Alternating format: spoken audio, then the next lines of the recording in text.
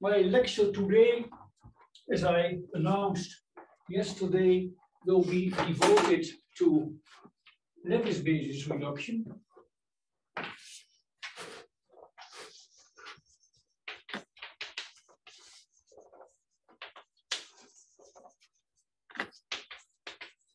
And the role that is plays in my series of lectures is that lattice basis reduction is very helpful to do what I will mostly be doing on Thursday, which is called linear algebra over Z. And if I say linear algebra over Z, then I mean computations with finitely generated abelian groups. And those will, in our application, often be the additive groups of orders in number fields, their ideals, and also their residue class ranks. And what lattice basis reduction does for you is that it helps keep the numbers small in the course of those algorithms, which is one of the major problems that one has to address in this area. So let me start by telling you what a lattice is, and there are two definitions that are often used, and the first makes use of the concept that you must know from linear algebra, and that is the concept of a Euclidean vector space. And a Euclidean vector space is, by definition, a finite dimensional. FD means finite dimensional vector space, VS means vector space, over R, and R means the reals. And such a vector space should be equipped. Let me call this vector space E, E for Euclidean, equipped with an inner product. And an inner product, as you may recall from linear algebra, that is a map from E times E to the reals, and this map should be bilinear over the reals. So if you fix one of the variables, it is linear as a function of the other variable. It should be symmetric. X comma y is y comma x, and it should be positive definite, which means that x comma x, the inner product of x with itself, is strictly positive if x is a non-zero vector in my vector space. And if you have such a vector space, then it has a metric. So then this E has a metric. The distance from x to y being, by definition, the square root of the inner product of the difference with itself.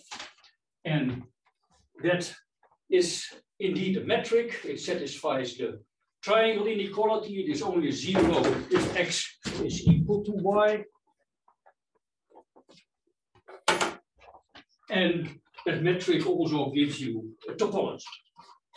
And the Euclidean vector spaces that we will encounter are typically just Rn with the usual inner product.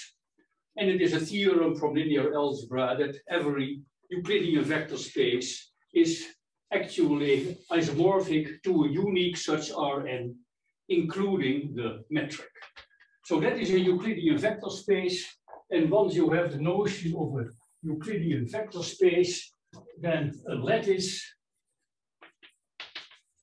is defined to be, that is the first definition, is a discrete subgroup,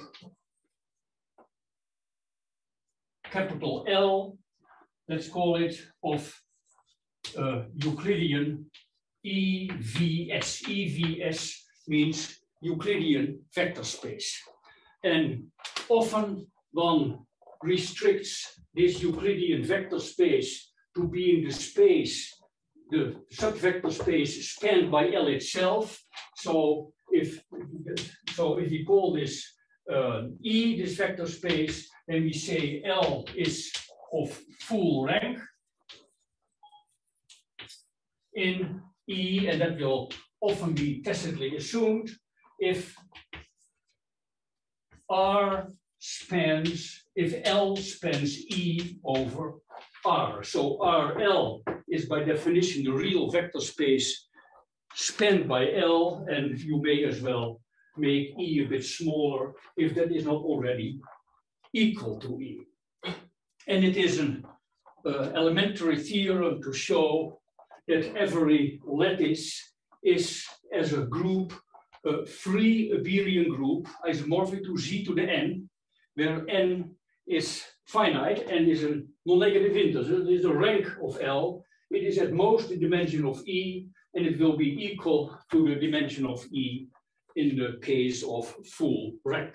So that is the first definition, and this first definition also comes with a natural way of representing, first of all, a lattice. How do you input a lattice? How do you specify a lattice? How do you output a lattice into an algorithm? Well, you just write down Euclidean vector space, for example, just Rn, and you list a set of linearly independent vectors in there, and then L will be the subgroup generated by those vectors, and the elements of L are likewise represented as vectors in E. In order to make this all meaningful in the context of algorithms, it is natural to require that L is not just sitting in your E, which you often present as Rn, but actually that it is sitting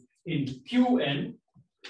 So that the coordinates of all elements of L are rational numbers, and if you drive out the denominator, which you often can do without changing any of your problems, you often take it inside Zn. So then an element of L is simply represented as an n-tuple of integers, the inner product of two elements being the traditional inner product.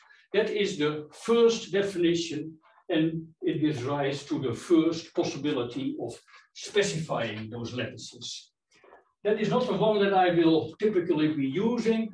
I will not start with a Euclidean vector space. I will just look at a finally generated abelian group. So let me give you a second definition, which is equivalent to the first one, and that is the following. The lattice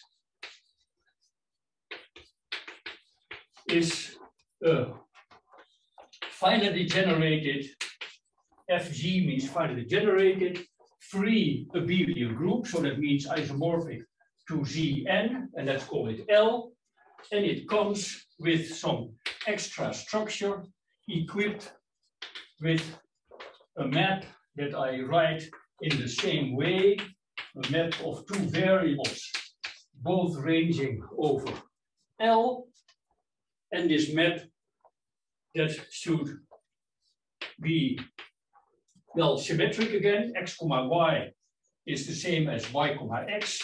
It should be bilinear, but not over the reals, because L is not a real vector space, but bilinear over the integers. So that means that if you fix one of the arguments, then the map as a function of the other argument will be an additive group homomorphism. Symmetric and bilinear, such that there is one more property, namely that there is a positive real number, strictly positive, such that for all x in L, except the 0 element, the inner product of x with itself, for which I will often write q of x, q because it is a quadratic function, is at least r.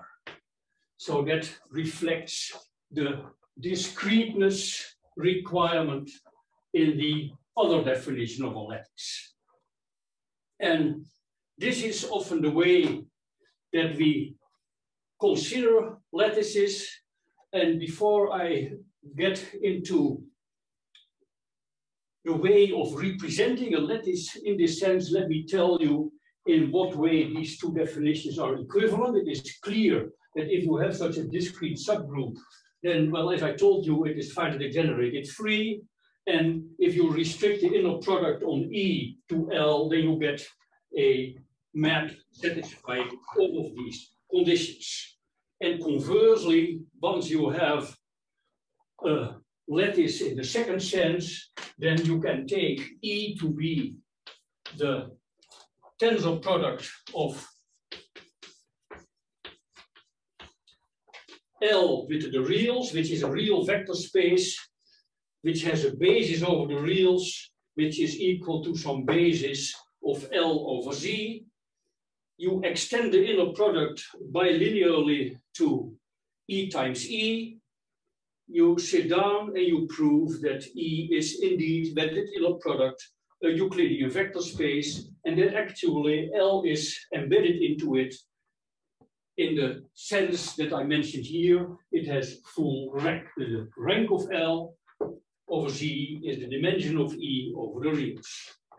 And this gives rise to a different way of representing the elements of L, which is a little bit closer to the way I am going to apply lattice basis reduction. And that is as follows. You start from L being a free abelian group, so you may as well say that L is Z to the N itself. So the vectors of L, the elements of L, are represented by their coefficient vector on some basis of L over Z. And then you should not think, of course, that the inner product is the traditional one. So you also have to write down to the Gram matrix, as it is called. Gram was a Danish actuarial mathematician who lived from, let me say, 1860 to 1916. And when he was 65 years of age, he walked to a meeting of the Danish Academy of Science. He was hit by a bicycle and he died. So that is the claim to fame of Gram, the Gram matrix. And this Gram matrix is simply the matrix, it's a symmetric matrix of inner products. And I call the basis vectors, I call DI. So DI is the element of L that here corresponds to the standard ith basis vectors of Z to the N. And if I and J range from 1 to N, you get here a matrix of real numbers, the inner products, and those inner products, because of the bilinearity, determine the entire inner product. And then if you want this matrix of inner products to really define a lattice, it should be a symmetric matrix and it should be positive definite. And for algorithmic purposes, it should have rational entries, and often we will simply assume that it has integer entries.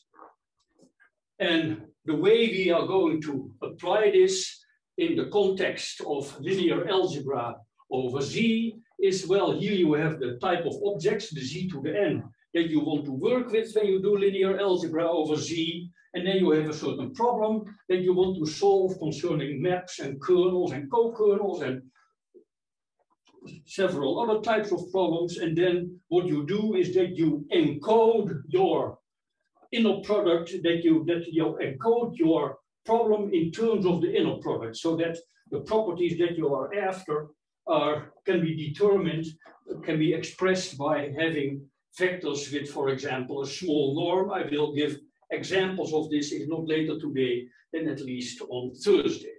So, and in this case, the elements of L are simply integer vectors.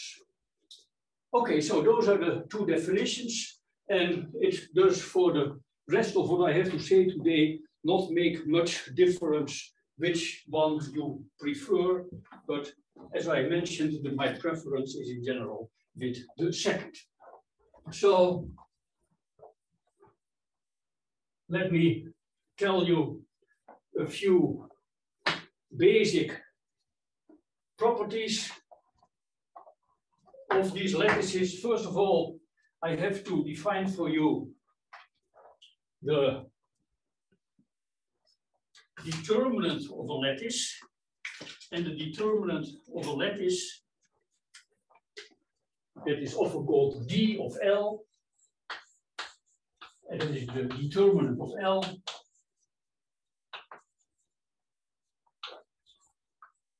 That is defined by taking a basis of L over Z and write down this Gram matrix of inner products,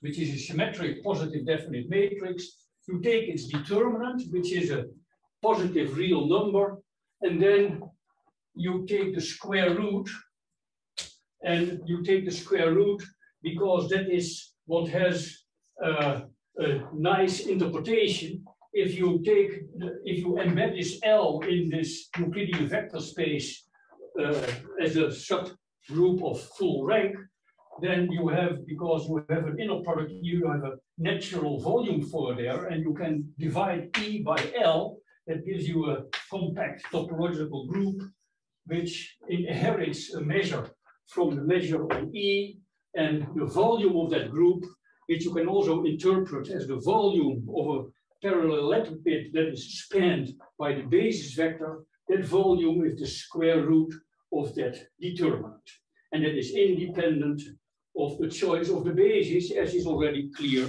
from this expression. For computational purposes, we will never take that square root, because when we do computations, as I mentioned, this determinant will be a rational number or even an integer, and there is no reason that the square root will also be a rational number of an integer. So when you do computations with the determinant, you just use the square of the determinant. That will always be sufficient. Okay. As I mentioned, you can have several bases of the same lattice. You can apply a whole matrix, an invertible integer matrix, n by n to such a basis to get another basis. And what lattice basis reduction does for you is that it makes a particularly pleasant basis. And pleasant has several definitions, and I will give one that is appropriate for the reduction algorithm I will talk about. But roughly speaking, such a basis will be pleasant if the vectors in that basis are relatively short, that they are maybe not quite orthogonal to each other. Orthogonal means inner product 0 pairwise, but at least that they have small inner products. And when you have a basis satisfying those conditions, then you can solve several problems, as I will make clear to you.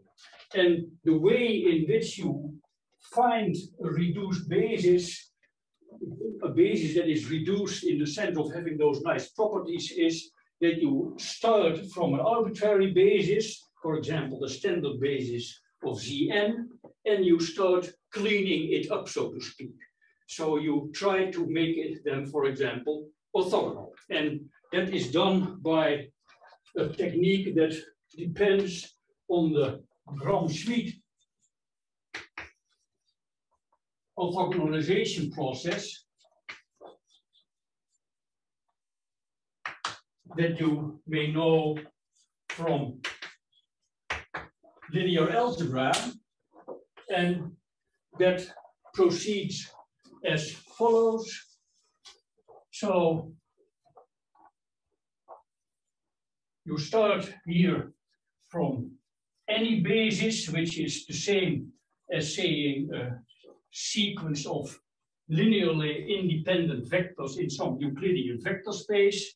So you have B1, B2 through Bn.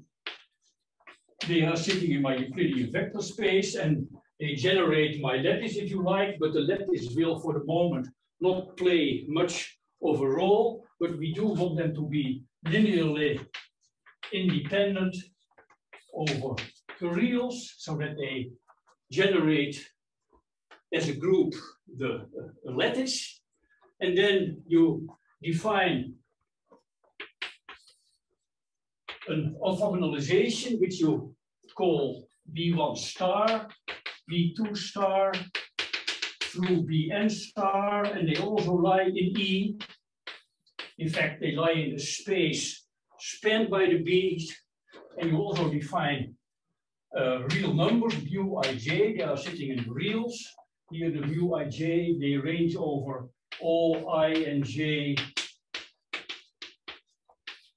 where j is less than I, and the definition is as follows. So this B1 star is actually just B1. In general, Bi star is Bi minus a contribution coming from the smaller B stars. So if I is 1, there are no smaller ones, and then this sum, whatever it is going to be empty. So B1 star is B1, but in general, you have these coefficients that you use to subtract previous Bj stars. And what are these mu's? Well, these mu's, they are engineered in such a manner that all these Bi stars are pairwise orthogonal. And that is what you may have seen also in linear algebra. That is what you achieve by taking mu ij to be the inner product of Bj, Bi with Bj star, and you divide it by the inner product of Bj star with itself. And let me, in case you have never seen it, try to draw a picture of what is happening here. So suppose that I have here a two-dimensional plane, this blackboard, and we have here B1, and we have here, for example, B2, and they are linearly independent. And if you orthogonalize them, then you want to subtract from B2 a multiple of B1 so that it becomes orthogonal. So if you take this projection, then you find here the mu21 B1, that is this vector, and here you find the B2 star. So this mu21 is the ratio of this length to the length of B1, which looks as if it is about 3/4. And if you now add a third vector, let's say that this is a vector perpendicular to your screen, then we can, for example, do something like this. And here we have a B3. So that is in front of the blackboard. And yeah, in fact, I don't know whether you can see this, but your screen is, of course, two-dimensional. My blackboard is a three-dimensional blackboard, and this arrow I drew perpendicular to the blackboard, and B3 has also this distance to the blackboard. Then you have here the vector that you get by projecting B3 to the plane that is orthogonal to B1. So this vector there, that is B3 minus mu31 B1 or B1 star. And then this one will be B3 star, which you get from by subtracting from this element. So this element is also equal to B3 star plus mu32 B2 star. So if you first project it orthogonal to B1, then you project it also orthogonal to B2, and this is your B2 star. And the mu's, they are always the ratios of the vectors that you subtract to the length of the corresponding B1 star. So this mu is about -3/4. It points in that direction, whereas the mu3 2 will be about, well, I think it is about 3. Mu3 2 is about +3. So that is what is happening here. And you see that each Bi star is the component of Bi that is orthogonal to the space spanned by the previous B's. And the previous B's, that is this space Bj star, which happens to be the same as the same space without the stars. So that is orthogonalization. And if you perform it, then you end up with a set of orthogonal vectors. But even if those inner products are integers, that does not mean that those mu's are integers. So there is no reason whatsoever that the group, the additive group generated by the B's will be unchanged under this operation. So that is something that we have to pay attention to. And what one can show here, that is, first of all, that if you take these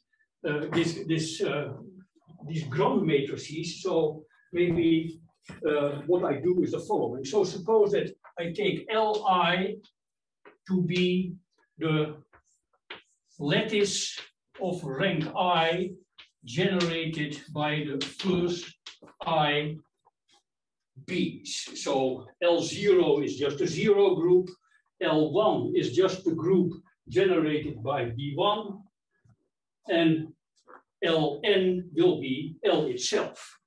And if you star it, then you get in general, a different lattice. Oh, I see that I made a typo here. This R should be Z. The lattice is generated by the B's over Z. And I do the same thing with the Bi star. So you see that if you look at this two-dimensional plane again, then my original L will consist of these points.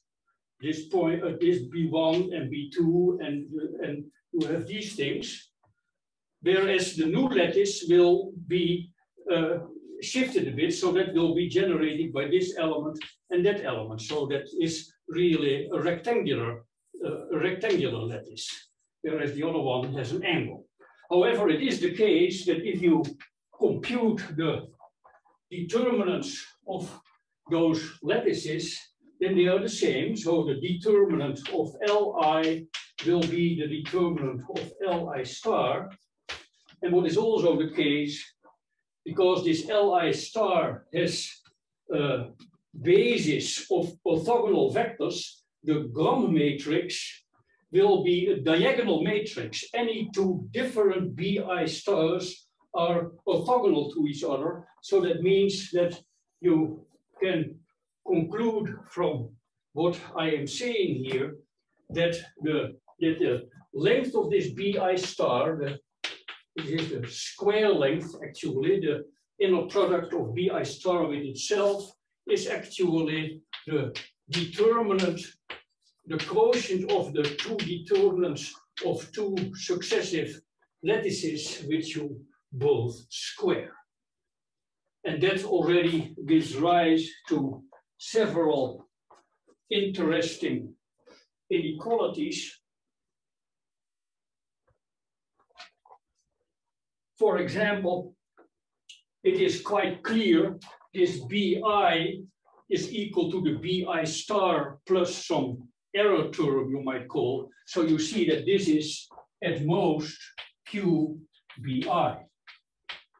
And if you now take the product of these inequalities between positive real numbers over all I, and you use the fact that L and L star have the same determinant, then you see that the DL square is at most the product, well, it is actually equal to the product of the QBI star, and it is at most the product of the QBI. That is called Hadamard's inequality, which is a very useful inequality if you want to do estimations, as you have to do when you prove that certain algorithms are running in polynomial time.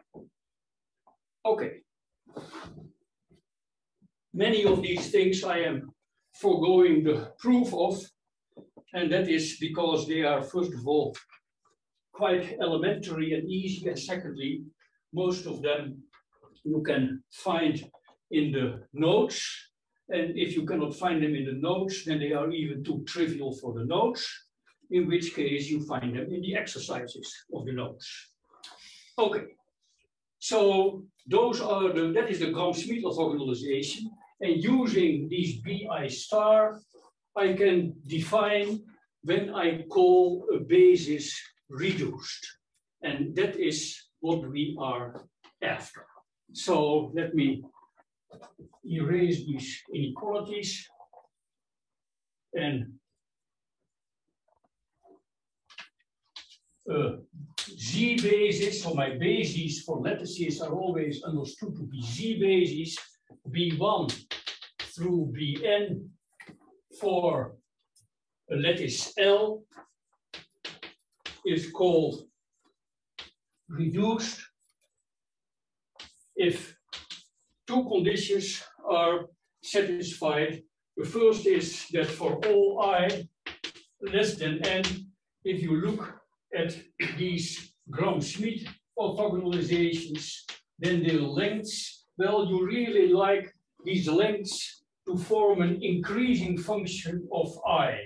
So I would really love to be able to require that this is true, but I cannot really do this because such a basis may simply not exist, and you have to allow a certain slack here, and the easiest choice is just a half. This number 2 can be replaced by any number that is at least 4/3, and in fact you can make it into a parameter as it has been done in the notes, but I will just stick to the number 2, 1/2, and then secondly, we have that for all j less than I, we want those real numbers, mu ij, to be no more than a half in absolute value. That is what I call a reduced basis, and what lattice basis reduction does for you is that it starts from any basis for your lattice and it changes it into a reduced basis. And before I tell you the essential mechanism behind that algorithm, let me tell you a first few properties, good properties of reduced bases, so that you have some motivation to actually determine them. And one of them is, and I think most of those are again exercises in the notes or maybe proved in the notes. So if B1 through Bn is a reduced basis, then the first property is that B1 is pretty short. I would love to be able to say that it is the shortest non-zero vector of L, but that is not quite true, but it is at most 2 to the n-1 times as long as the shortest non-zero vector. So this is what I am claiming here. If you take L not to be the zero lattice, then each vector that is non-zero is at least as long as your Bn, divided by this unfortunately somewhat exponential factor. One of the surprises of the whole theory is that we will see many of these exponential factors, and many applications don't seem to be bothered by them, even though you would really prefer to find a better approximation. This is already for many applications good enough. And this is for the shortest vector. You can also look for what people might think of as the next shortest vector that has to be defined with some care. I refer to the notes, and you get the so-called successive minima. But let me not talk about those. What is also true is that the QBI are not much longer than their stars. Yeah, so as I told you a moment ago, QBI star was no more than QBI, and in fact they are of comparable size. And that also means that with a reduced basis, this Hadamard inequality, which I told you this Hadamard inequality, the product of the QBI, that is always true for any basis. But if you take a reduced basis, then you have actually an opposite inequality, which you get by multiplying out this one over all I, and then you get something like, I think, 2 to the power n times n minus 1 over 2. So you see that in this sense, these factors bi are almost orthogonal. You have equality in Hadamard if and only if all the bi coincide with the bi stars so that they are all orthogonal.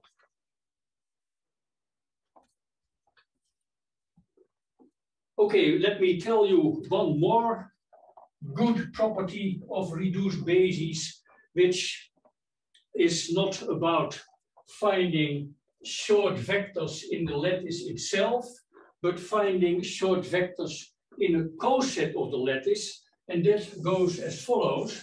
Suppose that I take F to be the following set.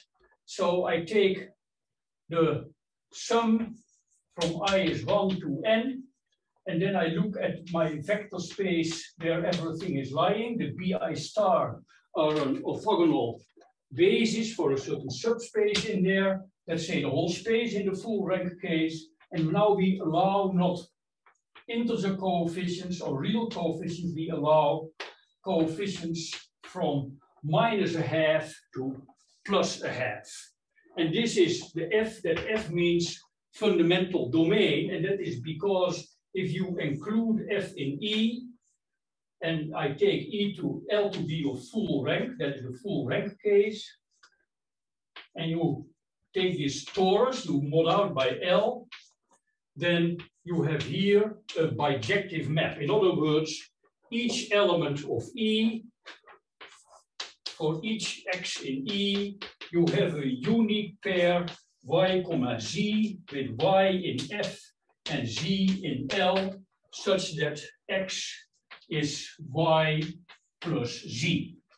So if you are given an element in a vector space, then you like to round it to a lattice vector. You like to find a lattice vector, the z in this case, so that is a good approximation to x in the sense that y is small. And y does look small because it lies in F, and all these coefficients of F, they are small. And the good property of reduced bases is that this is, in a sense, close to best possible. And that is the following, that if the basis is reduced, then you have that is Qy is again up to an exponential factor, which is 2 to the n minus 1 in this case, times the distance, the square distance of x to the lattice. So the square distance of x to the lattice, that is the minimum of all square lengths of x minus w, where w ranges over the lattice. And you really like to make this small, and you see that up to this factor, you are managing pretty well. All this is due to the basis being reduced. Well, we will see plenty of other good properties of reduced basis, but I hope that this serves as sufficiently strong information for you to be interested in knowing how you make such a basis. And that is done by lattice basis reduction algorithm, and the most popular one, which listens to the name LLL, not because it involves 3 lattices, that proceeds as follows. So the theorem is that there exists a PTA, and that is, as you may recall from yesterday, PTA means a polynomial-time algorithm. Maybe I should hyphen this, a polynomial-time algorithm that on input a lattice, and I told you how to input a lattice and elements of the lattice, in particular a basis, produces, that means outputs, a reduced basis for the same lattice. And I'm not going to tell you the total proof of this, but I will give you a sketch of the algorithm. And that is as follows. Well, you are given a basis already, because in every way in which I told you to input a lattice, it comes with a basis. So B1, Bn is the given basis, but I'm going to change it. And what I do first is that I test these conditions. And let me first look at the second condition. So if j is less than I, and this mu ij is greater than a half, if you find such a pair, then you can decide to do something about it, namely then replace the ith basis vector by itself, from which you subtract an integer multiple of the jth basis vector, and that integer multiple you get by taking this number mu ij and you round it to a nearest integer. And then when you look at the definitions of the mu's, you will see that this particular mu, by this process, will be replaced by itself minus that rounding. So the new mu ij will be at most a half. So that is a step that you can take, and it is not so very difficult to show. It may be the subject of an exercise, that if you keep doing this, then at a certain moment, this second condition will be satisfied. In the notes, this condition, I think, is called a Gram-Schmidt reduced for the basis. And of course, if there are several pairs, well, then you have a choice. There's a certain strategy that you can follow, which I do not want to say anything about. The second that may happen is that you find that this inequality is violated. So QBI plus 1 star is actually quite short compared to Q of BI star. But in this case, I want you to act only if the corresponding mu has indeed been taken care of. That this mu is at most a half. So the picture that you should think of here is that you have here this bi star. And here you have the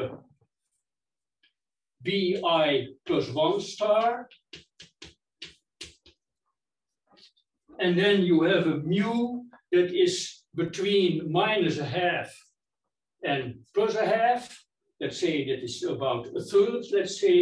And then here you have this vector, which is bi plus 1 star plus the mu times the bi star, which is the projection of bi plus 1 orthogonal to the sum of the smaller bij's. This is the j's that are strictly smaller than I. So if you project bi and bi plus 1 orthogonal to this I minus 1 dimensional space, then bi maps here, bi plus 1 maps there, and if I orthogonalize the I plus 1 also with respect to the ith one, it goes there. And then you see that if this distance is at most 1/√2 times the other distance, that is what I have here, and this number is no more than 1/2, then what you can do, you swap bi and bi plus 1. And the reason that you do this is that it enables you to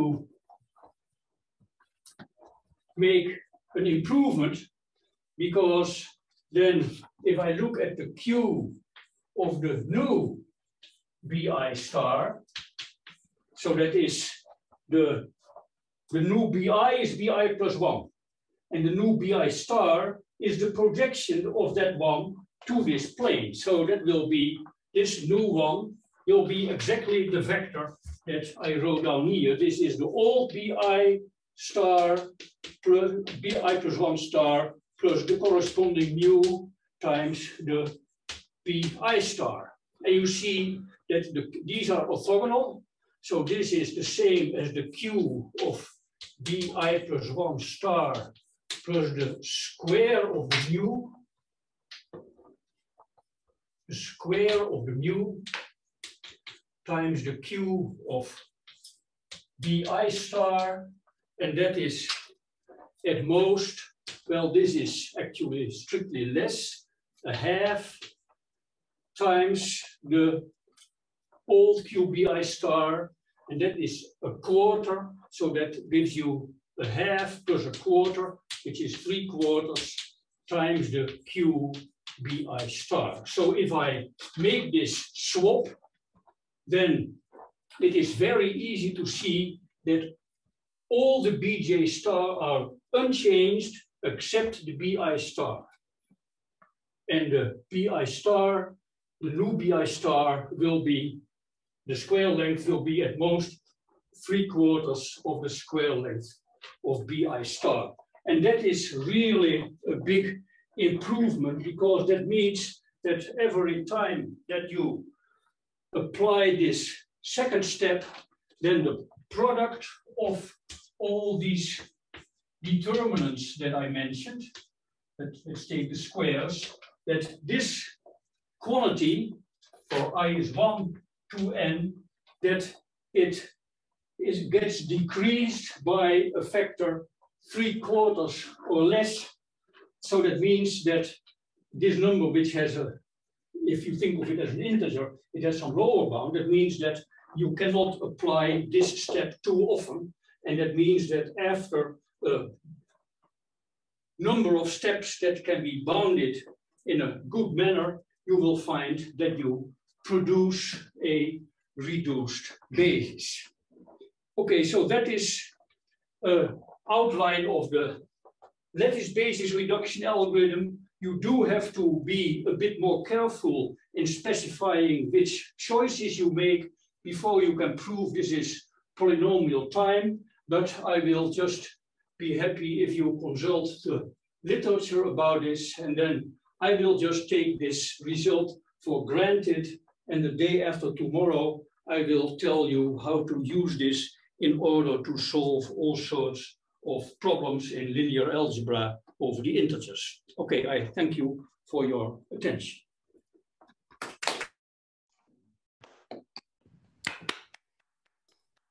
Okay, thank you.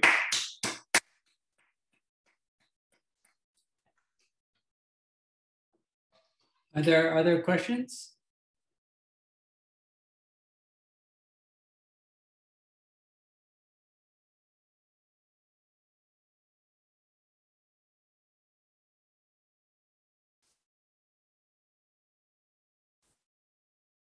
So no questions? Oh, is something frozen on your end, or? Yeah, he's recording in progress. I mean, we don't see either of you anymore. I mean, we just see Daan van Gent, the name, and. Sorry, can you hear us? Yes, now I can see and hear you. Okay, I think we had a freeze, but I guess it's the best time to have a freeze in this lecture. It freezed right after you stopped talking, after you finished your lecture. Great. Well, actually, there was another thing I had to say, namely, congratulate you with your birthday. Happy birthday, Bjorn. Oh, thank you. Okay. All right. Well, that wasn't a question, but are there other questions? Well, the question may be what age you are getting. No, well, that's not the kind of question we're asking for here. Okay, private, not politically. Well, it's not very private. I mean, I think you can find it on Wikipedia, but but anyway. All right. So are there? So I guess. So there are some questions I think in the chat, perhaps. Let's see. So there's some questions about why the 1/2, why the constants in the definition of reduced basis, why use the constants 1/2? Well, I told you that you can replace it by any number that is at most 3/4, right? Yeah, you don't want this number to be getting beyond 1. You want there to be some improvement. So if you replace 1/2 by 2/3, that is still fine, as long as the sum is less than 1. If I really push it to the limits, that the 1/2 becomes 3/4, then you get a 1 here, and then the only improvement is sitting in the strict inequality sign, and that means that this integer, if it is an integer, it does decrease, but not very quickly. So what people often do is that rather than take a number like 2, you take any parameter that you may choose yourself that is at least 4/3, so that the inverse is at most 3/4. And then, yeah, then I think it is up to you. But I just, for simplicity, picked the number 2, which is the easiest rational number to write down that is greater than 4/3. It has the smallest height. It is 1 + 1. Okay, good. So let's see, are there other, I think, I'm not sure if there are other specific questions that people want to ask. Please feel free to unmute yourself and ask if you have a question that was not. Well, I have a question actually. If you do take 2/3, is it still polynomial time? The proof breaks down, but maybe it is polynomial time for some other reason. I think that is actually an open problem. In dimension 2, well, actually in fixed dimension, I do think it is polynomial time. If you want to have something to think about, well, that's an interesting question. Replace 1/2 by 3/4. Is there a polynomial time variant of this algorithm? Okay. Okay. But I won't push it. Okay. Any more? Okay, there's a question. Is there a notion of reduced basis for infinite dimensional lattices? Yeah, well, that is a good question. Yeah, there are so-called Hilbert lattices. And I think we have been doing a lot with them, especially Daan, who is doing the problem workshop. But I do not think that lattice basis reduction is one of the subjects that we cover there. So there is the notion of a Hilbert lattice, which is a discrete subgroup of a Hilbert space. And here's another open problem. Is any Hilbert lattice free as an abelian group? Open problem. Make yourself famous, solve my problems.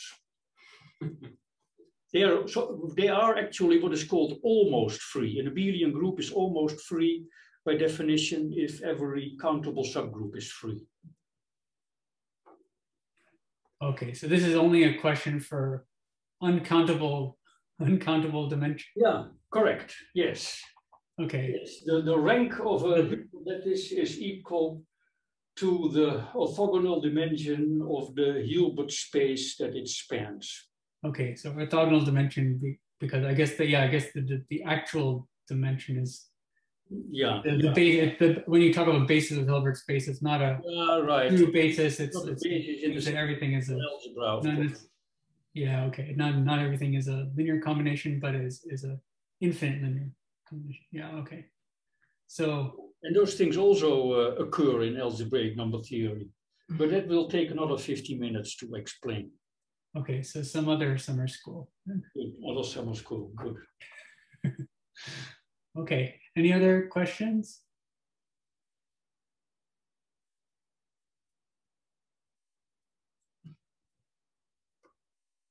So I guess not now the next event. Okay, so thank you again, first of all. Okay, you're welcome.